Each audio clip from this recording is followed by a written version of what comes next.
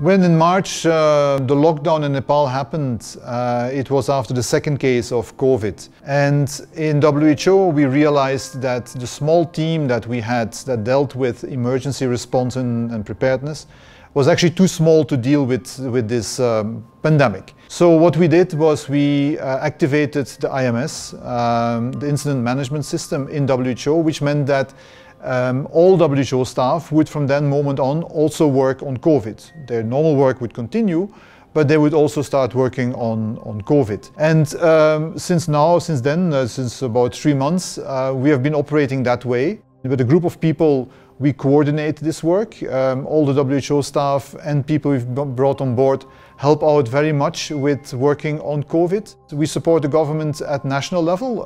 We have people who are embedded in the various Ministry of Health departments, but we also have quite a large number of people actually based in the provinces to help the provincial governments with their response for COVID.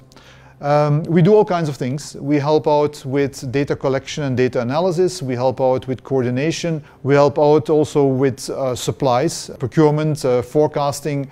We help out with training materials. We work with other agencies specifically on communication. So it's basically the whole range of things that we do, helping the national government and helping also the provincial government.